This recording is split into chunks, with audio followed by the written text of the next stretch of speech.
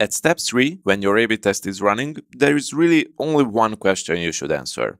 How long should your experiment run and when should you stop it? Well, in fact, you have to decide this before you start the test, but let's talk about this later. And for now, let's take a look at the two things that will define the duration of your test. The first one is something that we have already discussed several times: statistical significance. You can't stop your A/B test before collecting enough data points to make it conclusive. Sure, but there is another variable here. Well, it's more like a best practice, but it works really well for almost all online businesses. The rule of thumb is that your experiment should run for a minimum of 2 weeks and for a maximum of 5 weeks. Why is that? Okay, when you have a huge traffic stream, your A/B test will become statistically significant in 2 or 3 days.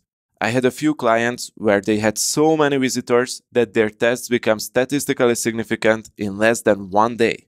And that's great. But even then, you should not stop the experiment. You should still run it for a minimum of 2 weeks because of daily variation. Your users and visitors will act differently on weekdays and weekends. They will act differently even on Mondays and Tuesdays. So you want to collect data from all the days of the week, and just in case, you want to include all the days at least twice. As I said, it's only a rule of thumb, but it works very well most of the time. And why the maximum of 5 weeks? If your experiment has to run for more than 5 weeks because of the small sample size you have, well, that's just way too slow. Online businesses have to be faster than that.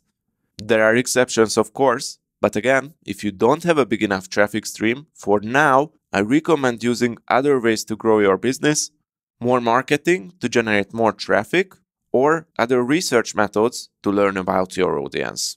The conclusion is, calculate the expected duration of your test with the sample size calculators. If it's between 2 weeks and 5 weeks, you are good to go. If it's below 2 weeks, that's fine, but make sure that you will run your test for the minimum 2 weeks, and eventually, if your number is above 5 weeks, just do not run the test, or at least tweak it so its duration fits the 2 to 5 weeks rule.